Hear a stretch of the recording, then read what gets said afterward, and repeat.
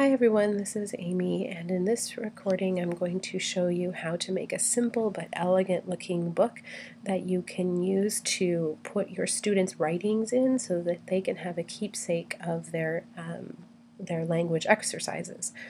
Alright, so the first thing we're going to do is we're going to use Word for this project, and you can use this whether you're on a Mac or a PC. I'm on a Mac, so the layout of Word is a little bit different, but you can still use the same basic steps. So I'm going to go ahead and open Word. I'm going to start a new project here. We'll return to that in just a minute. So I'm going to go to File, and I'm actually going to go into the project gallery so that I can get a different layout from the normal, and I'm going to choose the Word publishing layout. Sometimes you can actually get Publisher for Word, which would also be an option that you could use. So we're going to go ahead and open a Word publishing document. Now you see this looks a little bit different than a normal document. You can choose a number of different publication layouts, but for me, I just like to do a real simple book layout. So we're going to we can look at the publication templates here really quick. These are the different publication templates, but I like to do a half book, which would be half of an 8.5 by 11 page, and you use a full 8.5 by 11 page and then fold it in half, and it creates a nice little book. So what we're going to do is we're going to go to Page Setup, and we're going to do a US letter. Okay, but we're going to do a landscape orientation. Okay, so now you see that that switches it the other way, of course, so that we have a book layout. Now the first thing that we want to do is make it really easy for us to put the words in without having to figure out where our pages are. So I like to draw in a box, and so I'm going to use a draw shape, and we're just going to use a rectangle shape, and I'm going to use that rectangle shape to draw out a box that is the length of my paper, but only half of the width. So we have 11 inch paper, so that would be 5.5. And now remember, 5.5 is where the binding is going to go. So you're actually going to want to come in 1/4 of an inch to 1/2 an inch, so that you're not going to have issues when you fold the book in half. Now obviously this is a big blue square. You can leave that as is if you want to, or you can change the colors in your color palette. I like to adjust the transparency so that it's just a background instead of being so intrusive. So this way it's a nice pale background in the back. And also I like to keep with a gray scale so that we don't have to worry about printing. If you're printing at school, usually they don't like it when you print in color. So I like to use a gray scale, or pick black and gray as my colors, and that way you don't have to worry about printing. We're going to take away this line also that goes around the edge.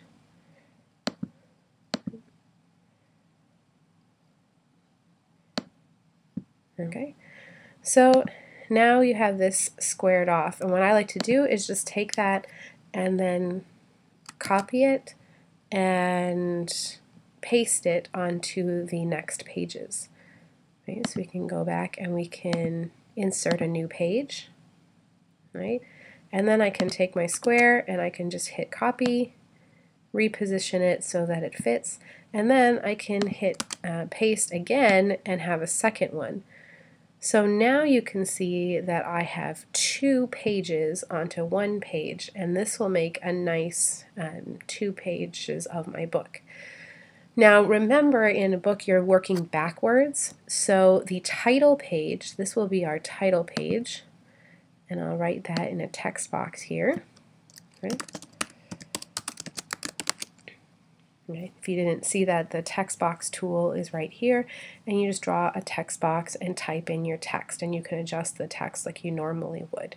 So we'll have a title page, and the title page is going to be on the right side of your first page. And we need to think backwards because when we fold the book, that's how it's going to work. So this page over here, I'll do another text box here. This page is actually going to be the back cover. Okay, you don't have to label it, but I'm just labeling it to show you guys. So this will be our back cover, and you can choose to leave that blank, or you can choose to put a picture on it, or if you need it for one of the poems, you can do that also, but I like to leave it blank. Then the second page will be your first page. So this here is going to be your first page. But this one over here, this side of your book, this is actually going to be your last page. So when you print them double-sided, okay, you're going to want to print these double-sided. When you print them, then they will actually show up and look like a book. And this last page will be on the opposite side of your back cover. Okay? So when I'm creating a book, I like to leave the last page blank and only use it if I have to. Okay, in case you need it for an even number of poems or whatever you have. I leave it last though, because if I have an odd number of poems, then I won't use the last page and I'll just have a blank half of the page. So leave this one blank, okay, until it is needed. Okay, so then we have the first and the second page. Now you can continue using insert, new page, okay, and you can continue to do the same thing. So we'll put in our little shadow boxes to show us where the text goes, and we'll position them in the corners. Right? And this way, remember, the folding line is going to be right down the middle here. So you have one page here and one page here. So this will be our first page, and then this one will be our second page, and this will be the third to last page. Okay? So you have to remember to kind of think backwards on these. So if you want to be creative, remember I suggested this for odes that your students might write in your language classes. If you want to be creative, I like to import pictures and use the pictures to fill in the backgrounds as well. So in order to do that, we're going to make this box not have any fill. Okay, so it's still, you can still see the box here. Okay, it's still shadowed and you can see it, but it's not taking up any space.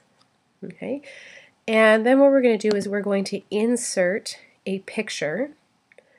Okay, and you can do that from clipart or from a file. A great place to get pictures that you can use that are free images that you don't have to pay for is Microsoft Office Clipart Online. So if you can't find the picture in your clipart already, you can go into their online files and find a new one. Now for these, I like to use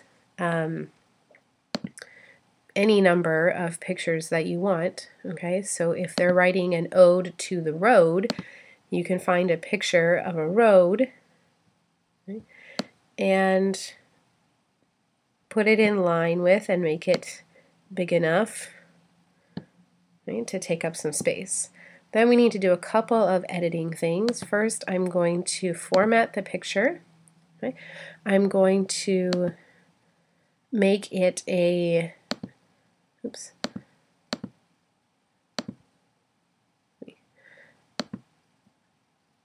Alright, I'm going to make it a grayscale picture, so it'll change to black and white so we don't have printing issues. And then, I'm going to arrange it and send it to the back. That way it goes behind my writing, right? And then it'll be behind the writing. And then you can also make it transparent so it is not taking up too much visual space. Right, I hope this was helpful. See you later.